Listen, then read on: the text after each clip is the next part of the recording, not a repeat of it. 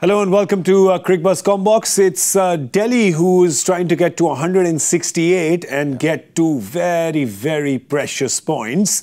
They started off well. They did lose Warner really early to Yash Thakur, the man who got 5 in the last game that Lucknow played against Gujarat.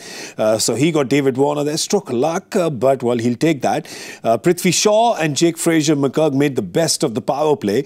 But after the power play, things have been a little slow for them. So they're at 75 for 2. You'd say it's a little better than what Lucknow was. They were 80 but for 5. And Delhi, with the kind of batting lineup that they have, lots of batters to come. Harsha, be fair to say that Delhi has the advantage right now, about 9.2 to get in the last 10. Yeah. Just about. I mean, most days, 93 in 10 overs, you back the chasing side, 8 wickets down.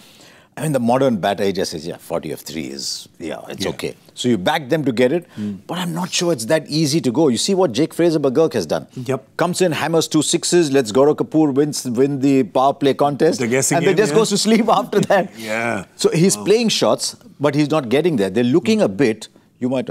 the traffic at Dholakwa, you get stuck suddenly in between. We know that, yeah. But you've got flyovers there now. So whatever. Things are better. But they're just stuck over there. Look at this basically traffic in Mumbai any time of the day. 21 of 19, 8 of 10. Yeah. This partnership is just marooned. What has happened though? What have you seen happening from 7 to 10? Are the bowlers using the conditions better, or has this pitch gone off to sleep? I don't think it's coming on as well.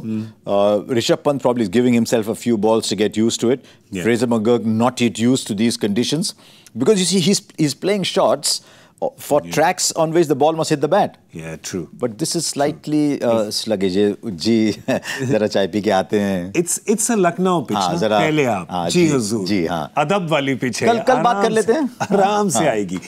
There's also another thing that you have to put into context is that Lucknow very good at defending, and Delhi, the batting has not had the winning habit this season. So when you put those two things in perspective, you get a 9.2 in the back 10 with 8 wickets to play. You say, all right, maybe not advantage to the batting team. I'll tell you the batters to come, though, because Delhi has bolstered their batting today. Shea Hope, Tristan Stubbs. Abhishek Porel. There's Abhishek Porel. So Akshar Patel. They've got the batting to come.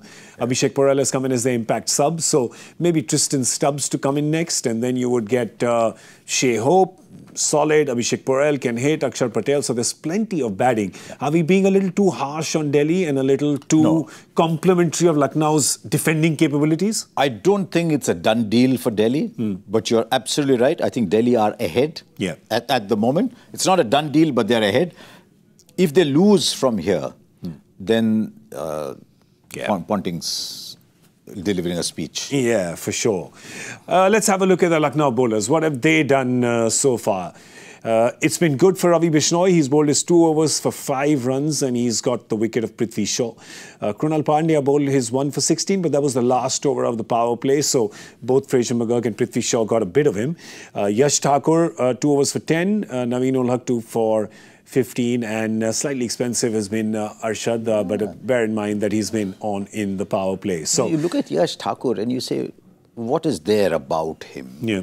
What, 2 overs, 1 for 10? He's bowled well, taken pace off, but I think the 3 overs from Krunal Pandya, they threw him in the power play and Prithvi went after him. But those 3 overs might well hold the key. If he bowls those 3 overs for 10, 12, or even if he bowls those 3 overs for 15, the asking rate's suddenly going to 12. Yeah, and he is very, very clever. He's a seasoned campaigner, and you know that he'll have his bag of tricks when he comes to bowl to the Delhi batters. All right, so we're going to leave you here now, but we'll come back at the end of the game and see how it's gone. Can Lucknow once again defend a 160-plus total? They tend to do this very professionally and very consistently. Or can Delhi get those 2 points and dig themselves out of the hole that they see themselves in? That's all we have for you on this update. Thank you for watching the Comm Box.